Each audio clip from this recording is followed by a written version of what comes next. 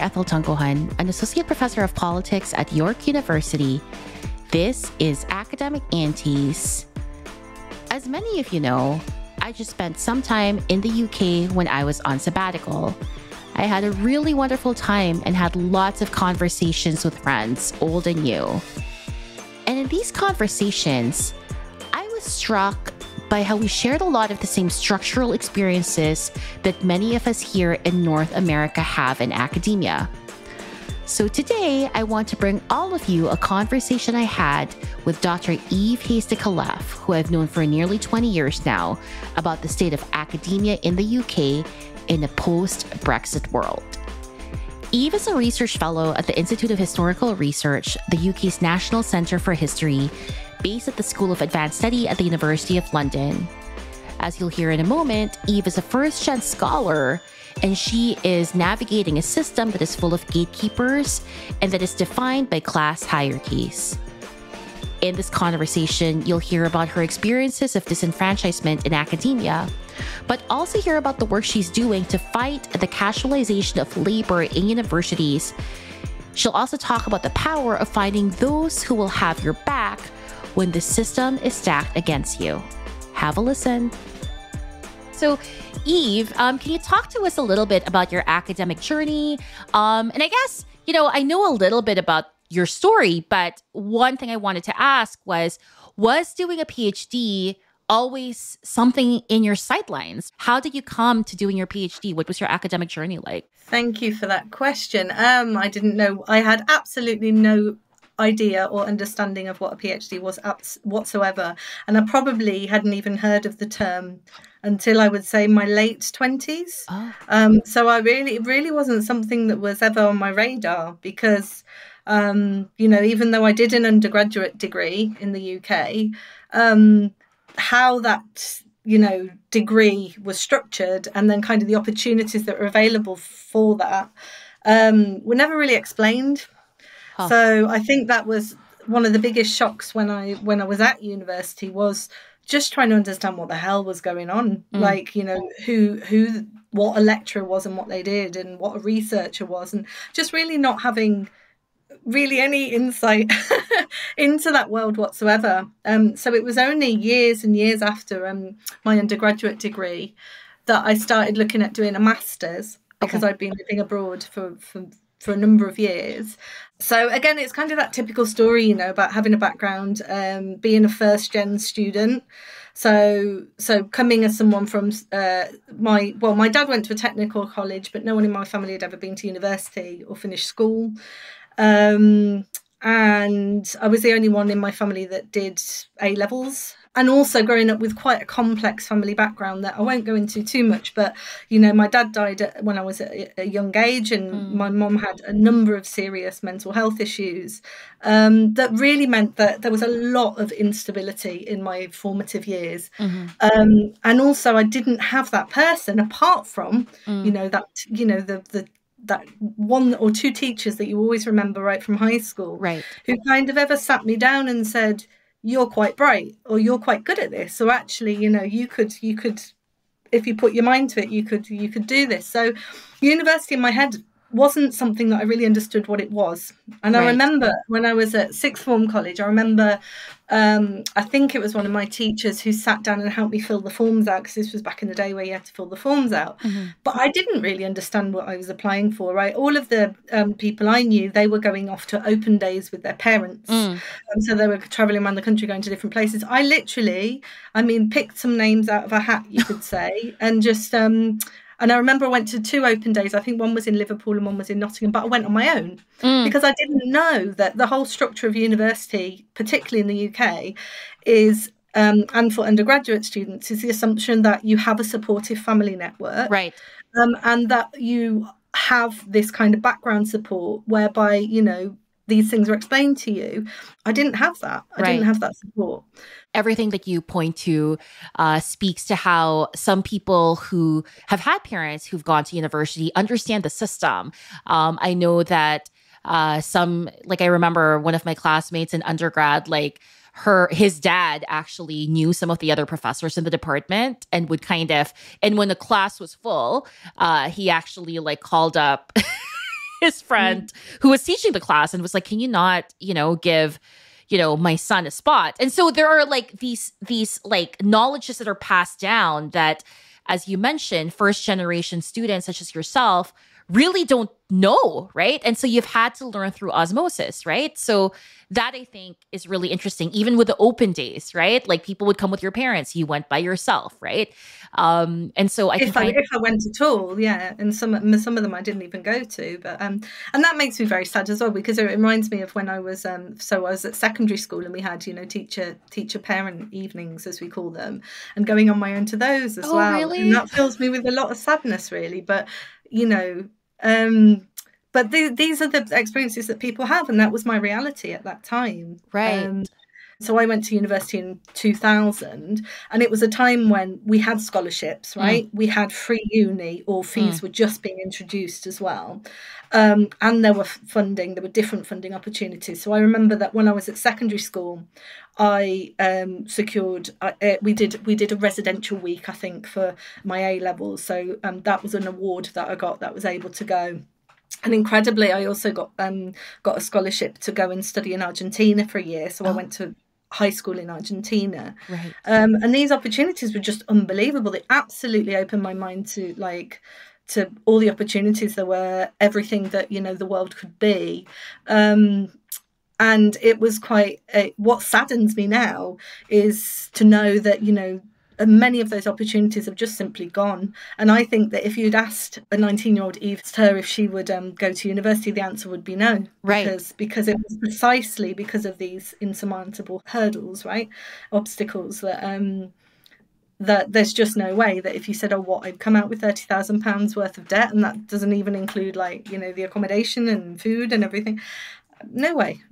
So absolutely, yeah, it does sadden me that the sector has gradually been chipping away at not just the university sector, but actually the broader kind of opportunities that are available to students now, as well as like post-Brexit, for example. So the Erasmus scheme that we had that meant that I could go and study during my degree in France and Germany, and meant that I was given a stipend, and those relationships that were built, that I'm still in touch with those people that you might have met a couple of them at my wedding many years ago, Ethel. But it's all those things that you feel are disappearing, really.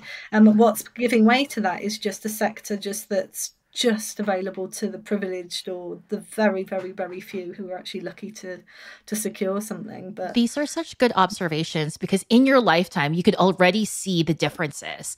When you were going into uni, there were all of these funding schemes available, these exchange schemes available.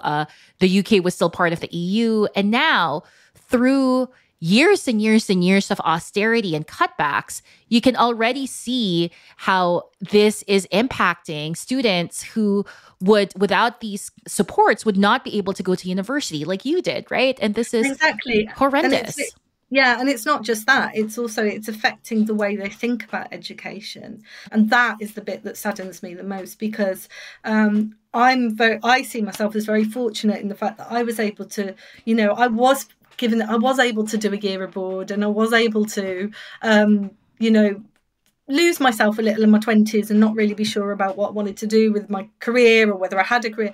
And people are finding that, young people are really not even being given the opportunity to, mess up anymore, right? It's so they're basically on this conveyor belt. So recently our Prime Minister, Rishi Sunak, announced that he wants to reintroduce the teaching of mathematics until people are 18, which might sound like a good idea, but the biggest problem there being that there are no teachers. No. Because the teachers are being paid so appallingly and being treated so badly that nobody wants to work in the sector anymore. So it's just it saddens me, because when you speak to students, it's not about a joy of learning, right? It's about, what do I need? What tick box do I need? What grade do I need to get me onto this next level, to keep me going up this scale? Not, I want to sit and I want to, have a love of literature, or learn about the world, or question the world as well, and be exposed to maybe ways of thinking, or ways of ways of existing that I don't understand, that I want to learn more about. And I find that very, very worrying.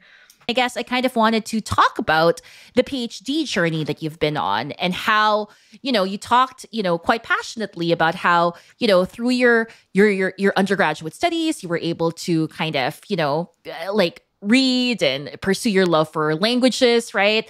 And clearly it's this love for learning that has gotten you through.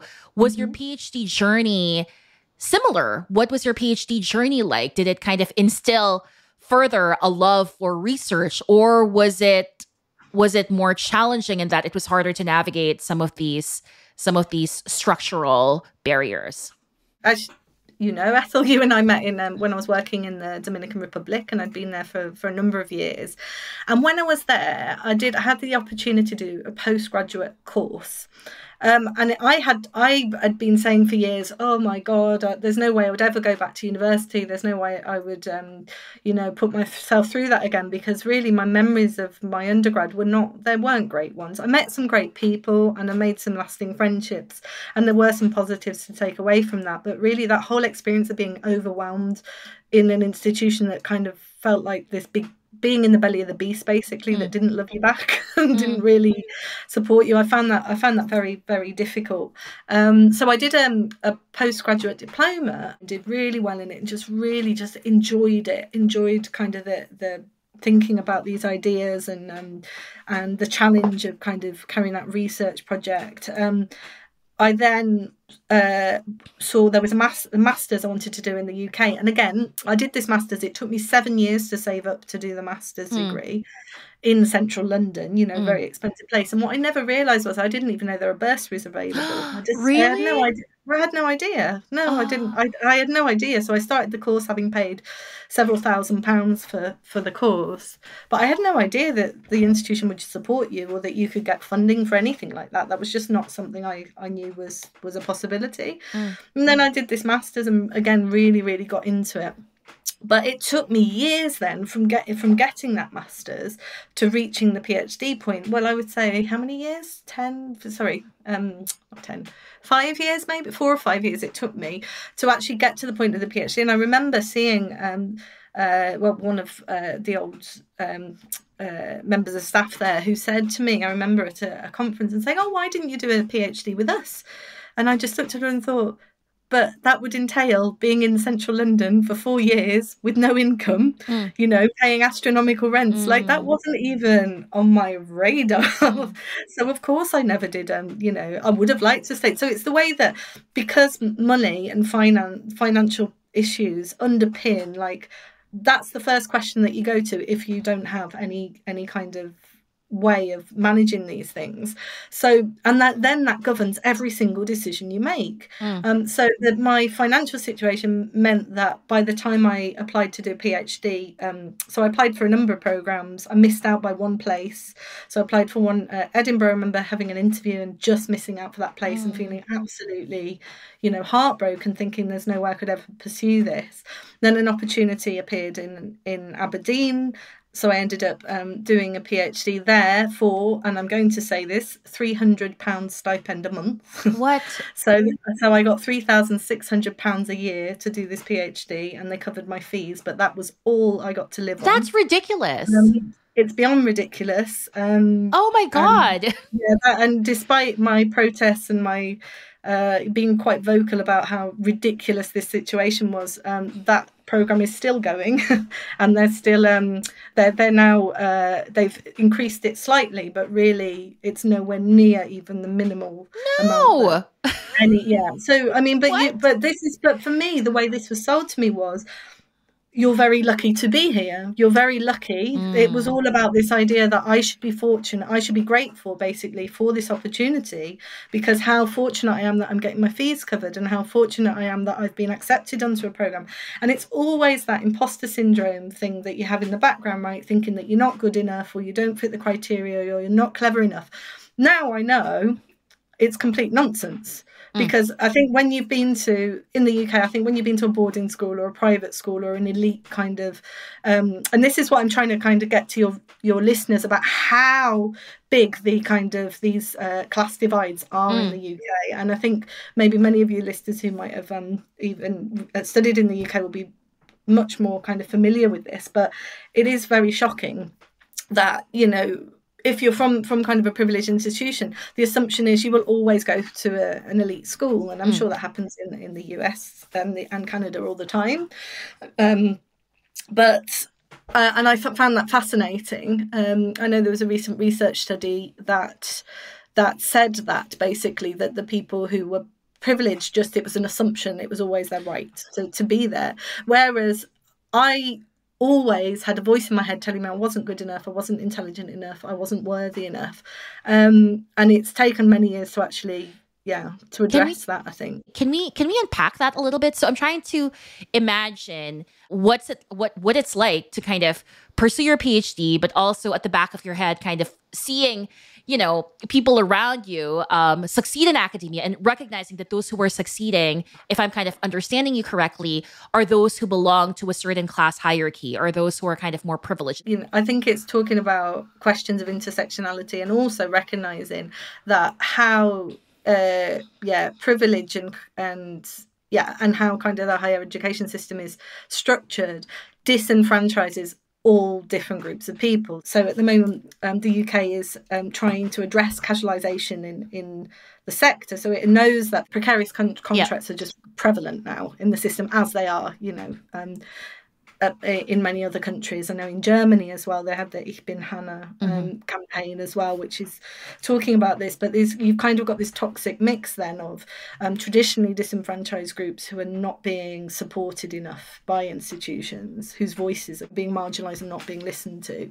But you also have this this epidemic really of widespread casualization, which obviously means that, if mommy and daddy are going to pay for you to go to a conference, an international conference, or it doesn't matter really if you don't get the next contract because you can afford to not work for 6 months, then that creates very different tiers of people, right? Whereas for somebody like I mean, in my case, I worked until 9 months pregnant. And this was as a single mom as well, without a partner. So I worked until 9 months pregnant. I came back after 3 months, specifically because I knew that my contract was ending. And, out of that panic of I need to keep working, I must keep going, my contract's going to end, I actually shot myself in the foot because it meant that my maternity protections ended and the university made me redundant anyway. Oh my God. Whereas if I'd stayed on maternity and if I got the right advice and the right support and kind of somebody had said, calm down, then I might have been in a very different situation. So it really does feel like that it's just such an unloving place, right? Whereby you might meet individuals who are caring and kind, but the kind of structural levels, the kind of microaggressions that people from all different walks of life experience every single day can be horrifying, which is why I think it's important that people tell their story and people kind of are more vocal about this. Just getting back to the point I was making about casualization. So there've been a whole array of efforts in the UK to kind of address this. So at the institutional level, we've had, you might have workshops. So, and it always makes me laugh when you get an email about, hey, why don't you come and do, are you feeling depressed and down? Why don't you do the well-being course or desk yoga? Oh my God, yes. Or, all of those ridiculous kind of suggestions, or come and have some tea and cake. Those are God. And that's and that's the kind of tick box mentality that universities kind of implement to say, oh, we're addressing the issue of chronic casualization. We're addressing the issue of our early career researchers going to food banks and not being able to feed themselves, or PhD researchers as well. But when I'm in a classroom and I'm thinking I can't actually afford my rent this month, but then being responsible for I don't know how many students, it's wrong. It is I don't know, it makes my blood boil. But so that's kind of the kind of silly kind of trying to put a plaster over I don't know.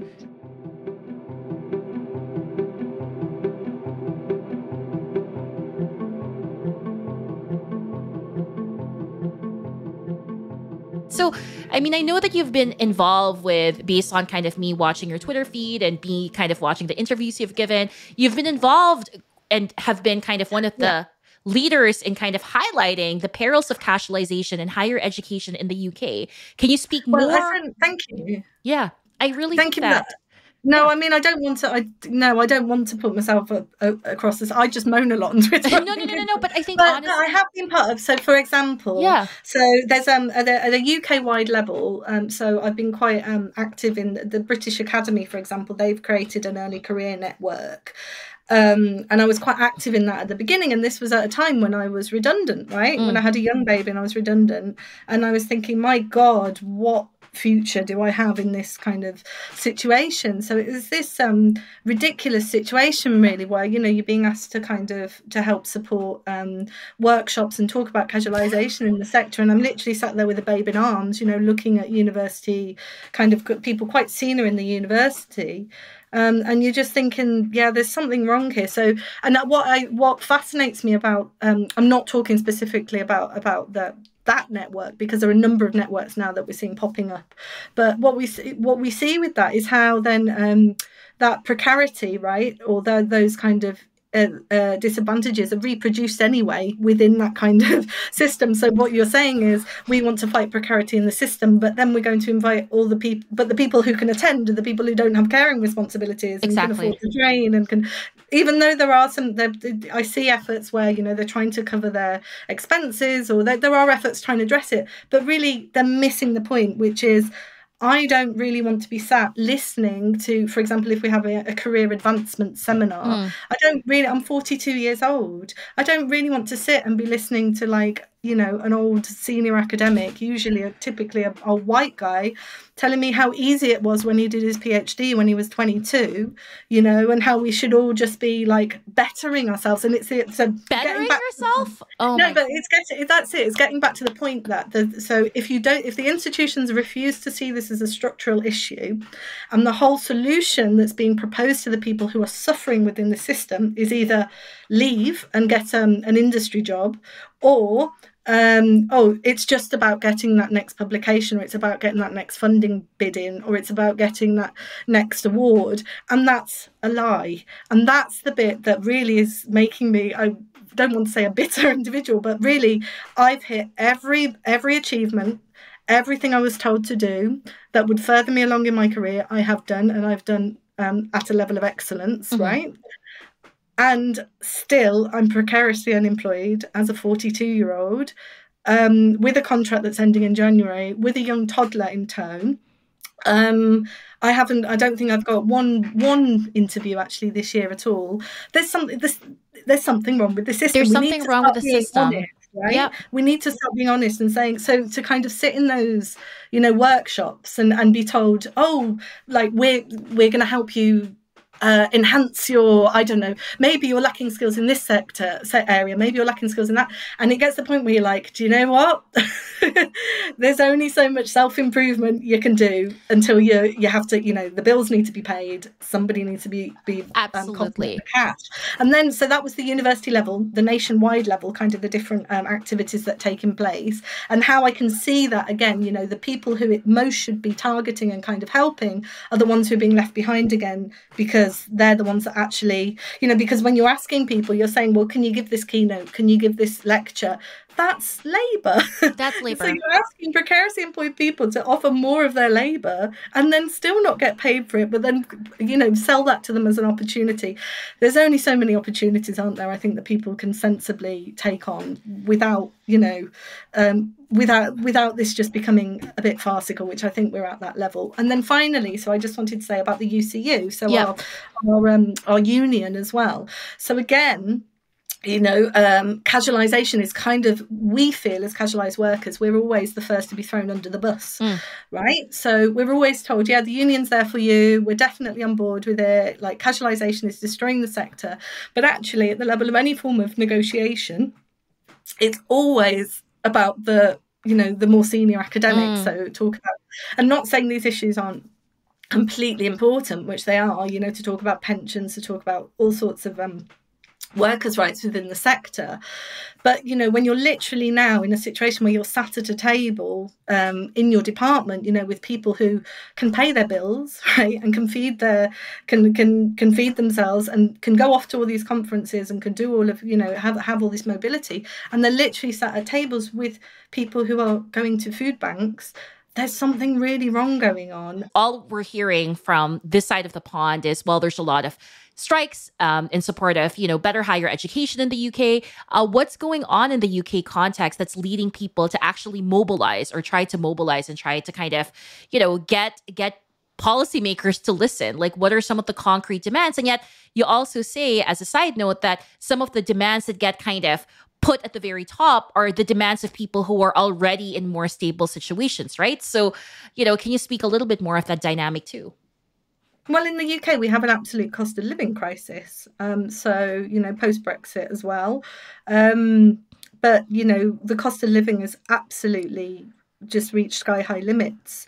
You know, just so as April's come around, so, you know, everything's gone up, from food to rent to mortgage to any you know, fuel, all sorts of day-to-day payments, transport as well.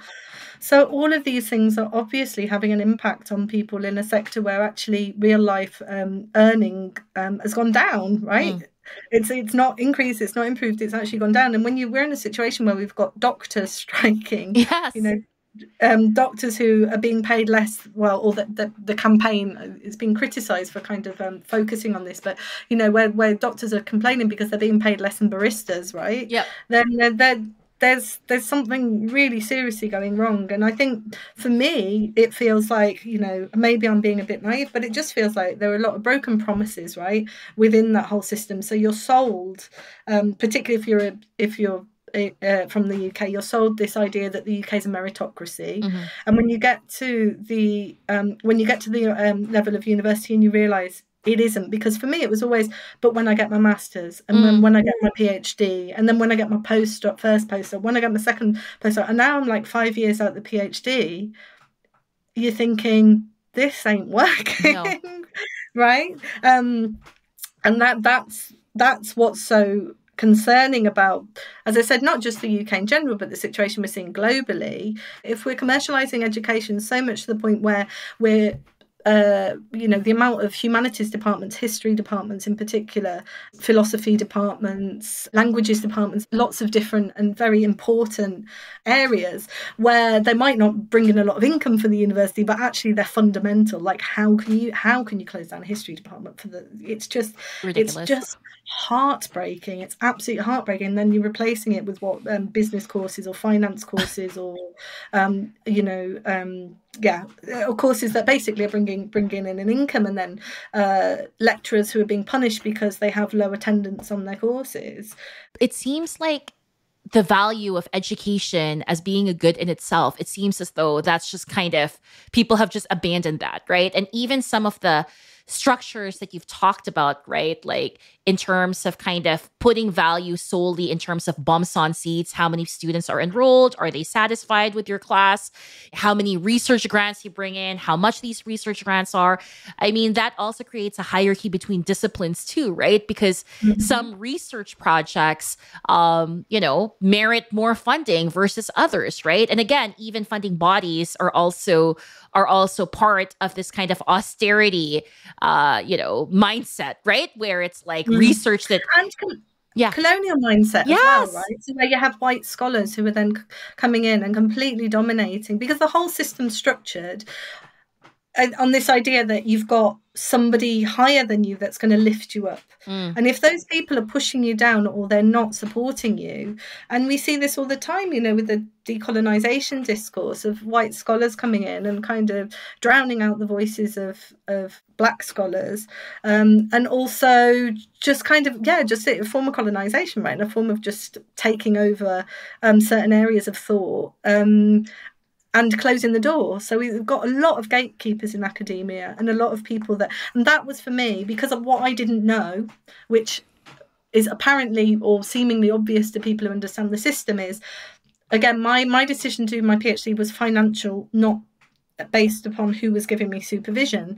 And this is not to say anything against my PhD supervisors, but if you're not in the right space and you don't have a PhD supervisor who's going to push you forward in their field and take you to those conferences and encourage you to participate on those panels and help you get published, then that is a huge huge disadvantage. And that is something I simply didn't understand at all. I just wanted to do a PhD, and I had what I thought and still think was a great idea for a project, and wanted, would go anywhere to see that being supported. For sure.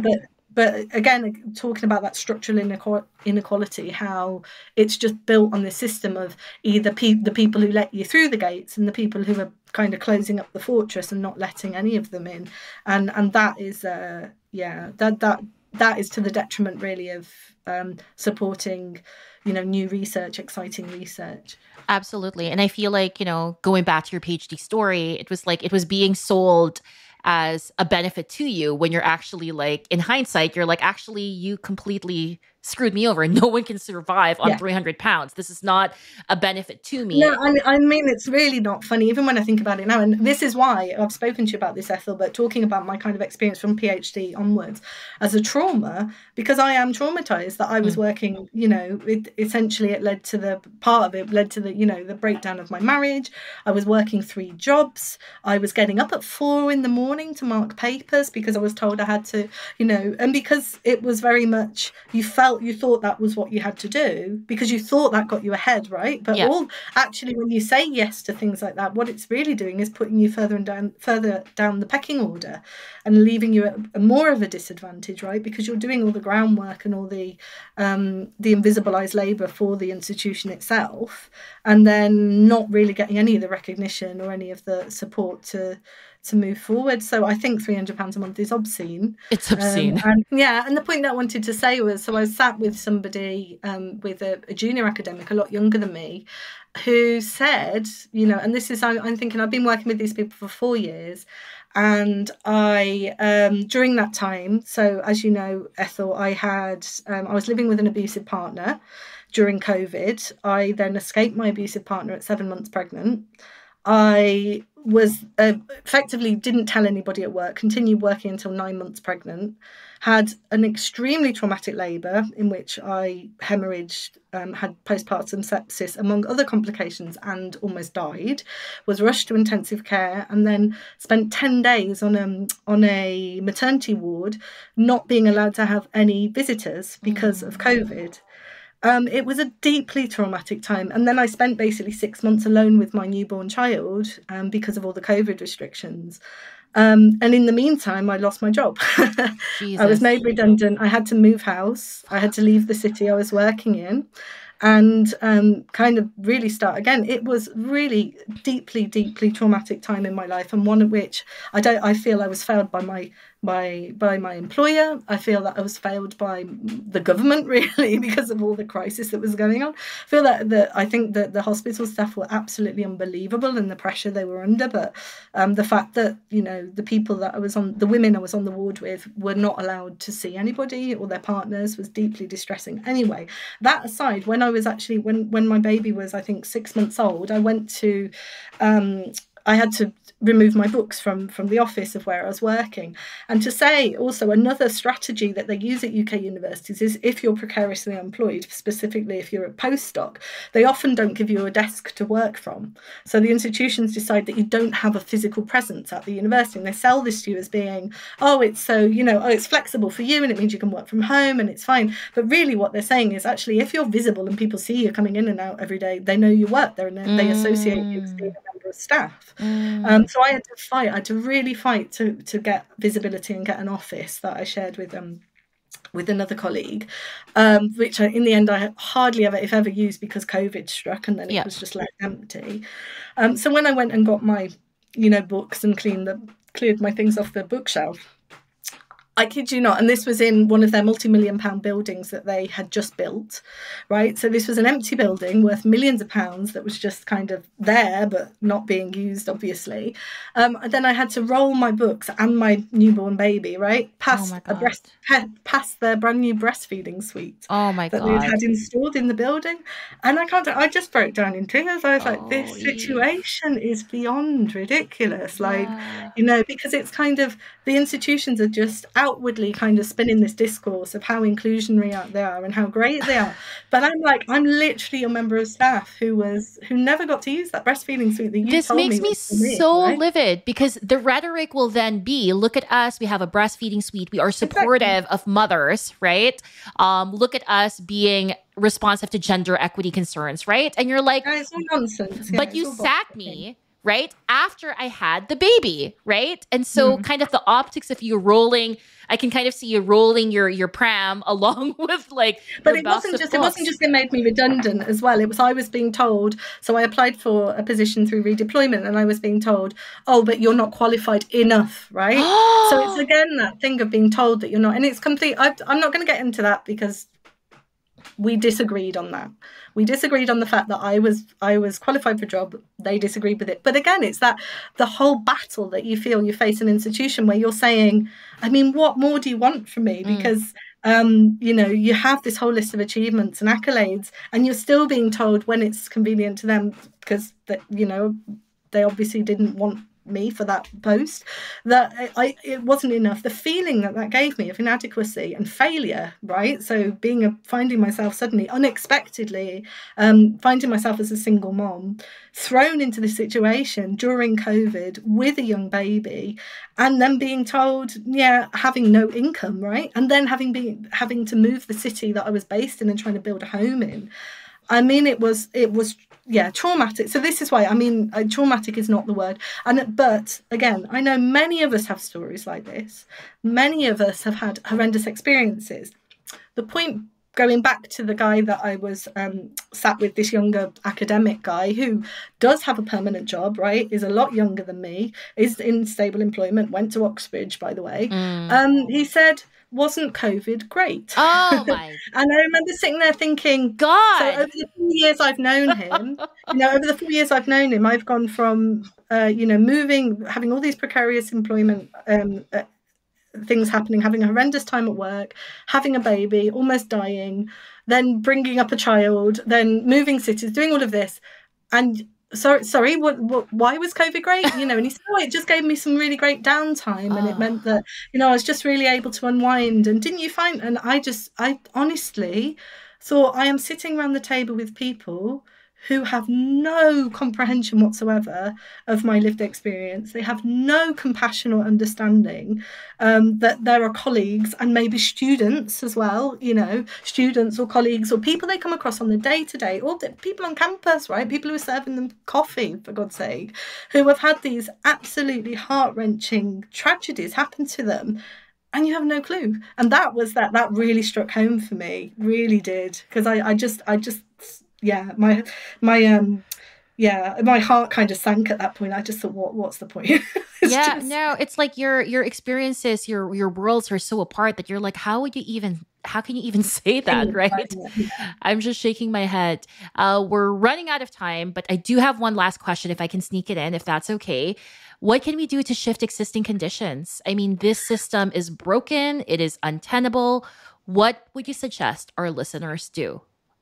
Right, listen, I did want to end on a positive note as well, because there are positives to take away from this comedy of errors. But so one example would be that when I had just at the time that I was pregnant and had my baby, I secured a fellowship, and it was an early career fellowship, but it was to support. It was to support early career researchers, and it was just working with supportive people who were kind, right? That I found I found it actually incredibly emotional, because realizing that some people do have you back in the system, some people do want you to do well, some people are in your corner, and that for me was really, really I needed that. It was really necessary, because I was really on my way out by that point. So I think it's finding those moments of happiness, right? But also finding people who are going to love you back, really, and be that. If that's a supportive PhD supervisor, for example, or a supportive partner, right, when you go through your PhD, or somebody in the institution, administrative staff, right, are going to help you just process your finance payments and are going to kind of understand when you've got issues with that.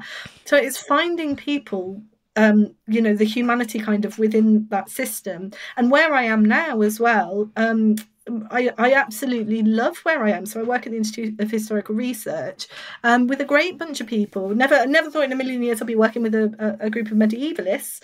But actually, when you're working with people who are kind and who are supportive and are and are just really that want to learn and kind of have a love of learning, it makes the world a difference. The only issue, of course, is, again, I'm on another fixed term contract. My contract's ending in January, and it's just trying to find that next opportunity. That's the bit that I always find in the last 6 months of a job absolutely exhausting. Yeah. And I say this because I was on 6-month contracts for 2.5 years.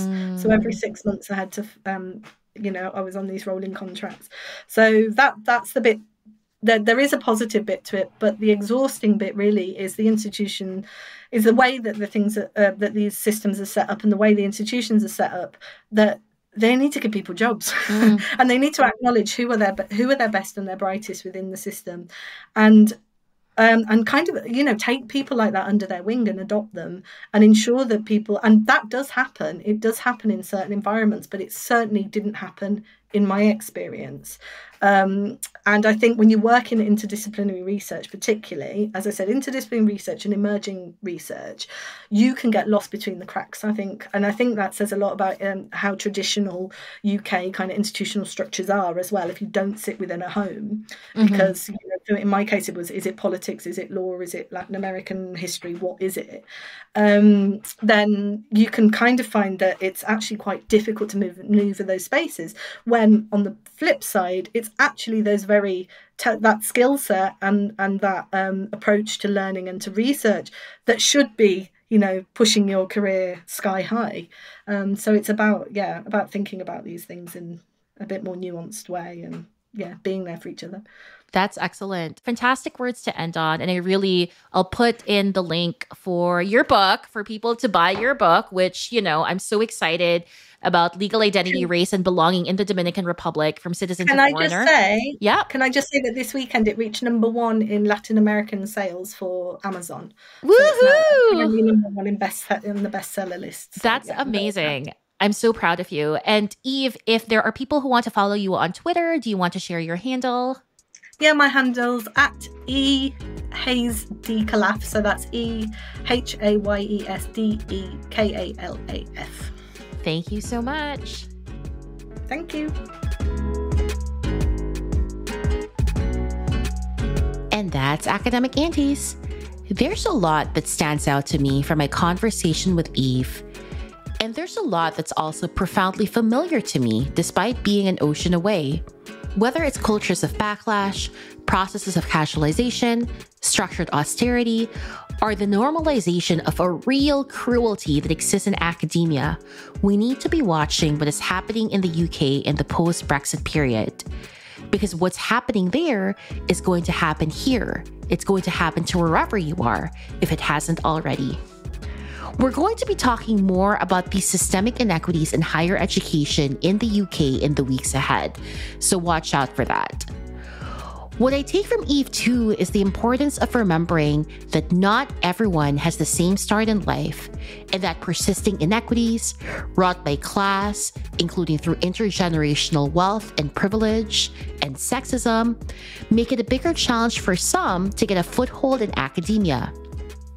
Rather than seeing academia as a calling, an idea that serves to justify abysmal working conditions, we should instead look at the conditions of work that characterize the sector and fight for change. So what do you think? Get in touch with us on Twitter at @academicauntie. On Mastodon, you can find us at academicaunties@mas.to. And send us an email anytime at podcast@academicaunties.com. Remember to rate and review us on your favorite podcast app. And find out all the ways you can support the podcast by visiting academicaunties.com/support. This includes becoming a Patreon supporter, which helps us cover our production costs. Thank you to all of our patrons. We really appreciate your support. Today's episode of Academic Aunties was hosted by me, Dr. Ethel Tungohan, and produced by myself, Dr. Nisha Nath, and Wayne Chu. Tune in next time when we talk to more Academic Aunties. Until then, take care, be be kind to yourself and don't be an asshole.